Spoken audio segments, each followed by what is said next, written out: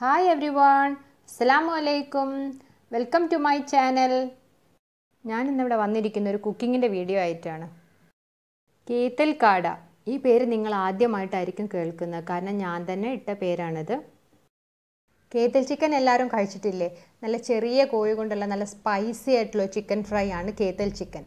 ഇവിടെ കോഴിക്കോടും ട്രിവാൻഡ്രത്തും എല്ലായിടത്തും ഇപ്പോൾ കിട്ടുന്നുണ്ട്. റഹ്മാനിയ ഹോട്ടലിലെ ഒരു മാസ്റ്റർ പീസ് ആണ് ഇവരുടെ കേത്തൽ ചിക്കൻ എന്ന് പറഞ്ഞിട്ട്. ഞാൻ അപ്പോൾ കാട ഉപയോഗിച്ചിട്ട് നമുക്ക് എങ്ങനെ കേത്തൽ ചിക്കൻ ഉണ്ടാക്കാമെന്ന് ഞാൻ ട്രൈ ചെയ്ത് നോക്കിയതാണ്.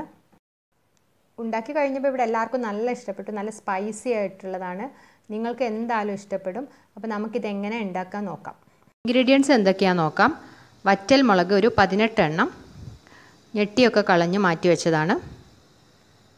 തേങ്ങ ചിരവിയത് ഒരു കപ്പ്, ഒരു അരമുറി തേങ്ങ ചിരവിയത്, വെളുത്തുള്ളി വലുതാണെങ്കിൽ 1, ചെറിയ വെളുത്തുള്ളി ആണെങ്കിൽ 2 എണ്ണം.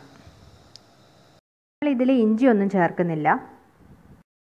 ഇനി നമുക്ക് വേണ്ടത് മഞ്ഞൾപ്പൊടി 1 ടീസ്പൂൺ, മുളക് പൊടി 1 ടേബിൾ സ്പൂൺ, ഉപ്പ് ആവശ്യത്തിന്. പിന്നെ നമ്മളുടെ മെയിൻ ഇൻഗ്രീഡിയൻ്റ് ആയ കാട. ഞാനിവിടെ ഒരു 4 കാട കഴുകി വൃത്തിയാക്കി വെച്ചിട്ടുണ്ട്. ഇനി നമുക്കിത് ചെറുതായിട്ടൊന്ന് കട്ട് ചെയ്യണം. ചെറിയ പീസാക്കിയിട്ടൊന്ന് കട്ട് ചെയ്തെടുക്കണം. ആദ്യം നമ്മൾ വെളുത്തുള്ളി തൊലിയൊക്കെ കളയണം. നമ്മൾ സാധാരണ കളയുന്ന പോലെ തൊലി ഫുള്ളായിട്ട് കളയണ്ട. അതിൻ്റെ ഔട്ടറായിട്ടുള്ള കവറിങ് മാത്രം കളഞ്ഞാൽ മതി. ബാക്കി അങ്ങനെ തന്നെ എടുത്തു വെക്കണം. അവിടെ നമുക്കിവിടെ ആവശ്യമുണ്ട്. ഞാനിവിടെ കഴുകി ഒന്ന് തുടച്ചെടുത്താൽ ജസ്റ്റ് ഒന്ന് കഴുകിയാൽ മതി.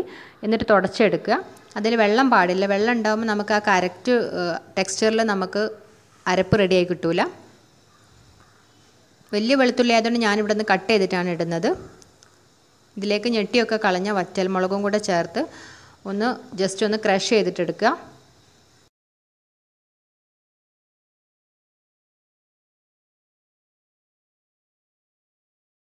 നമ്മുടെ മിക്സിയുടെ മുകളിലുണ്ടാവുമല്ലോ ഒരു ബട്ടൺ, പ്രസ് ചെയ്തിട്ട് ഇങ്ങനെ ചെയ്യുന്ന വിപ്പ് എന്ന് പറഞ്ഞിട്ടുള്ള അത് പ്രസ് ചെയ്താൽ മതി.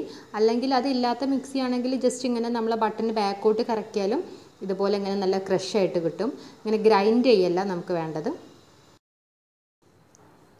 ഇത് നന്നായിട്ടൊന്ന് ചതച്ചെടുത്ത ശേഷം നമുക്കതിലേക്ക് നമ്മൾ എടുത്തു വെച്ച ആ ഒരു കപ്പ് തേങ്ങയില്ലേ അത് ഫുള്ളായിട്ട് ചേർക്കുക.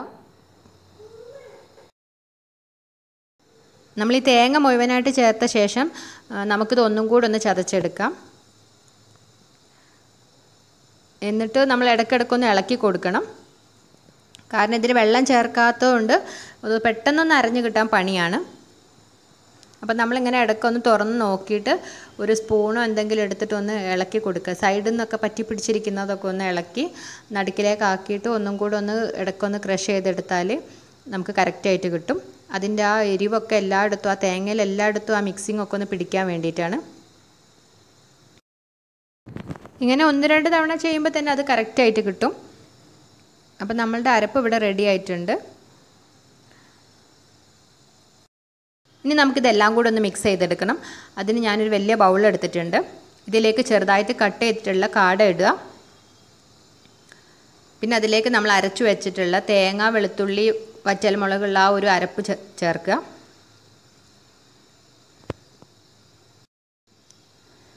ഈ അരപ്പ് ഇതിലേക്ക് ചേർത്ത ശേഷം നമ്മളൊരു സ്പൂണോ എന്തെങ്കിലും എടുത്ത് ചെറുതായിട്ടൊന്ന് മിക്സ് ചെയ്യുക. ഇനി ഇതിലേക്ക് നമ്മൾ ഉപ്പ് ചേർക്കുകയാണ്. ഒരു 1.5 ടീസ്പൂൺ ഉപ്പ് ഞാൻ ചേർത്തിട്ടുണ്ട്. നിങ്ങൾക്ക് ഇതിൽ കൂട്ടിയോ കുറയ്ക്കുകയൊക്കെ വേണമെങ്കിൽ ചെയ്യാം, നിങ്ങളുടെ ഓരോരുത്തരുടെ ഉപ്പിൻ്റെ ആ ഒരു അളവിനനുസരിച്ച്. ഇനി ഇതിലേക്ക് ഞാനൊരു ടീസ്പൂൺ മഞ്ഞൾപ്പൊടി ചേർത്തിട്ടുണ്ട്. പിന്നെ 1 ടേബിൾ സ്പൂൺ മുളക് പൊടിയാണ് ഞാനിവിടെ ചേർത്തത്.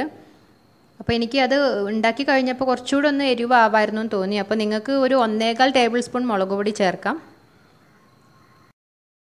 ഇനി ഇത് എല്ലാം കൂടെ ഒന്ന് നമ്മൾ കൈ ഉപയോഗിച്ച് നന്നായിട്ടൊന്ന് മിക്സ് ചെയ്യാം.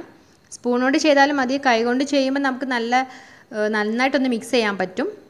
കറക്റ്റ് എല്ലാ സ്ഥലത്തും നമുക്കൊന്ന് കൈ കൊണ്ടൊന്ന് നല്ല തിരുമ്മി യോജിപ്പിക്കുമ്പോൾ നല്ല റെഡി ആയിട്ട് കിട്ടും. നന്നായിട്ട് മിക്സ് ചെയ്ത ശേഷം നമുക്കൊരു 1/4 മണിക്കൂർ മുതൽ ഒരു അരമണിക്കൂർ വരെ നമുക്കതൊന്ന് മാരിനേറ്റ് ചെയ്യാൻ വെക്കാം. ഇനി നമുക്കിതൊന്ന് ഫ്രൈ ചെയ്തെടുക്കണം. ഞാനിവിടെ ഒരു ഫ്രൈ പാനിൽ വെളിച്ചെണ്ണയാണ് ഒഴിച്ചിട്ടുള്ളത്. നിങ്ങൾക്ക് എന്ത് എണ്ണ വേണമെങ്കിലും യൂസ് ചെയ്യാം. സൺഫ്ലവർ ഓയിൽ എന്ത് വേണമെങ്കിലും യൂസ് ചെയ്യാം. ഞാനിവിടെ വെളിച്ചെണ്ണയാണ് യൂസ് ചെയ്യാറ്. എണ്ണ നന്നായിട്ടൊന്ന് ചൂടായി കഴിഞ്ഞാൽ നമ്മൾ ഓരോ പീസായിട്ട് ഇങ്ങനെ ഇതിലേക്ക് ഇടുക. ആദ്യം ഞാൻ കുറച്ച് ചെറിയ കാലുകൾ മാത്രം ഇട്ടിട്ടുണ്ട്. കാണാൻ നല്ല ഭംഗിയുണ്ട്. ചെറിയ നമ്മൾ കോഴിയുടെ ആ കാല് പോലെ ഉണ്ട് കാടേതായതുകൊണ്ട്. സാധാരണ നമ്മൾ കാട ചെയ്യുന്ന സമയത്ത് ഇങ്ങനെ കട്ട് ചെയ്യാതെ ഹാഫായിട്ടാണല്ലോ നമ്മൾ കാട ഫ്രൈ ചെയ്യാറ്. അപ്പോൾ ഇങ്ങനെ കട്ട് ചെയ്തപ്പോൾ നല്ല ഒരു ശരിക്കൊരു കേത്തൽ ചിക്കൻ്റെ ആ ഒരു ഇതുപോലെ കിട്ടിയിട്ടുണ്ട്. ഞാനെൻ്റെ ഇത് വലിയ ഫ്രൈ പാൻ ആയതുകൊണ്ട് എല്ലാം ഒരുമിച്ച് തന്നെ ഇട്ടിട്ടുണ്ട്. ഇനി ഇത് ഒരു മീഡിയം ഫ്ലെയിമിൽ നമുക്ക് കുറച്ച് സമയം ഒന്ന് വേവിച്ചെടുക്കണം.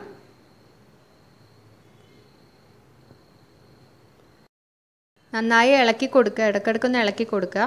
അതിനുശേഷം നമ്മൾ ഒരു ഭാഗം ഇങ്ങനെ ഒന്ന് മറച്ചിട്ട് കൊടുത്തിട്ട് എല്ലാ സൈഡും ഒന്ന് ശരിയായിട്ടൊന്ന് മുരിച്ചെടുക്കുക. തീ അധികം കൂട്ടരുത്, അപ്പോൾ പിന്നെ അതിൻ്റെ തേങ്ങയും ആ വെളുത്തുള്ളിയൊക്കെ പെട്ടെന്ന് കരിഞ്ഞിട്ട് ഒരു ടേസ്റ്റൊക്കെ ഒന്ന് മാറിപ്പോവും. അപ്പോൾ മീഡിയം ഫ്ലെയിമിലൊന്ന് ചെയ്തെടുത്താൽ മതി. എന്നിട്ട് ഇടയ്ക്ക് ഇങ്ങനെ ഒന്ന് ഇളക്കി കൊടുത്താൽ മതി. ആ ഒരു വെളുത്തുള്ളി ആ ഫ്രൈ ആവുന്ന സമയത്ത് നല്ലൊരു മണമാണ്. കാരണം ആ വെളുത്തുള്ളിയുടെയും വറ്റൽമുളകിൻ്റെ ആ ഒരു മൂക്കുമ്പോഴുള്ള ഒരു മണം ഭയങ്കര നല്ലൊരു മണമാണ്. ഇത് ഉണ്ടാക്കുന്ന സമയത്ത് എപ്പോഴും ഞാനിവിടെ ചിക്കൻ കൊണ്ടൊക്കെ ഇതേപോലെ ട്രൈ ചെയ്യാറുണ്ട്. ഇത് ഉണ്ടാക്കുന്ന സമയത്ത് ഇവിടെ മക്കൾക്കൊക്കെ ഭയങ്കര ഇഷ്ടമാണ്. ആ സ്മെല്ലടിക്കുമ്പോൾ അവരിങ്ങനെ പറയും, കൊതിയാവുന്നെന്ന് അവർ പറയാറുണ്ട്. ഏകദേശം റെഡി ആയിട്ടുണ്ട്. ഇനി നന്നായിട്ട് നമുക്ക് ഫ്ലെയിം ഒന്ന് കുറച്ച് വെക്കണം. എന്നിട്ട് ഈ അരപ്പൊന്ന് ക്രിസ്പി ആവുന്നവരെ നമ്മളൊന്ന് ഫ്രൈ ചെയ്തെടുക്കുക. സാധാരണ നമ്മൾ ചിക്കന് കാടയൊക്കെ ഫ്രൈ ചെയ്യുന്ന സമയത്ത് ഇഞ്ചി, പച്ചമുളക്, കറിവേപ്പിലൊക്കെ ചേർക്കുമല്ലോ. പക്ഷേ നമ്മൾ ഇതിൽ അങ്ങനെ ഒന്നും ചേർക്കുന്നില്ല. പക്ഷേ നമുക്ക് ഒരു നല്ലൊരു വെറൈറ്റി ആയിട്ടുള്ളൊരു ടേസ്റ്റാണിത്. നല്ല സ്പൈസിയാണ്. അതുപോലെ തന്നെ ആ വെളുത്തുള്ളിയുടെ ആ ഫ്ലേവറൊക്കെ ആ കാടലയിലേക്ക് ഇങ്ങനെ പിടിച്ചിട്ട് നല്ല ഒരു ടേസ്റ്റാണിത്. നമ്മൾ കേതൽ ചിക്കൻ്റെ ആ അതേ ഒരു ലുക്കിൽ ഇത് വന്നിട്ടുണ്ട്. കേതൽ ചിക്കൻ എന്ന് പറയുമ്പോൾ നല്ല സ്പൈസിയാണ്. അവർ ഹോട്ടലിൽ അത് സെർവ് ചെയ്യുന്ന സമയത്ത് നമുക്കതിൻ്റെ കൂടെ ലൈം ജ്യൂസാണ് തരിക. അത് ആ എരിവ് കോമ്പൻസേറ്റ് ചെയ്യാൻ വേണ്ടിയിട്ട്. അപ്പം നമ്മൾ കേതൽ ചിക്കനെ പോലെ കാട ഉപയോഗിച്ചുണ്ടാക്കിയ ഈ കേതൽ കാട ഇവിടെ റെഡി ആയിരിക്കുകയാണ്. നമ്മളിനി ഫ്ലെയിം ഓഫ് ചെയ്തിട്ട് നമുക്കിതിനി എടുത്തിട്ട് സെർവിങ് പ്ലേറ്റിലേക്ക് മാറ്റാം. ഈ കേതൽ ചിക്കൻ എന്ന് പറയുമ്പം കഴുത്തും പാർട്സും ഒന്നും എടുക്കില്ല. ഞാനിവിടെ എല്ലാം എടുത്തിട്ടുണ്ട്.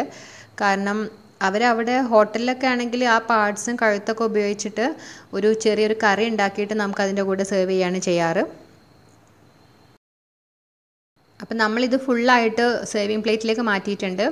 ഈ പൊടിയൊന്നും ഒഴിവാക്കരുത്, കാരണം അത് ഭയങ്കര ടേസ്റ്റാണ്. ആ ഒരു പൊടിയിലാണ് അതിൻ്റെ ആ ഒരു ഫ്ലേവറൊക്കെ നന്നായിട്ട് ഇരിക്കുന്നത്.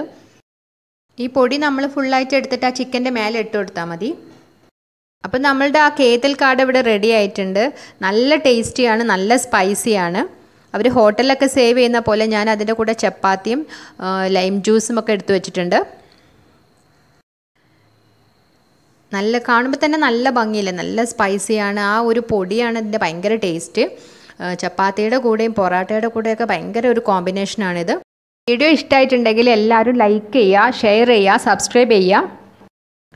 ഇനി അടുത്തൊരു വീഡിയോയിൽ നമ്മൾ കാണുന്നവരേക്കും എല്ലാവർക്കും അസ്സലാമു അലൈക്കും.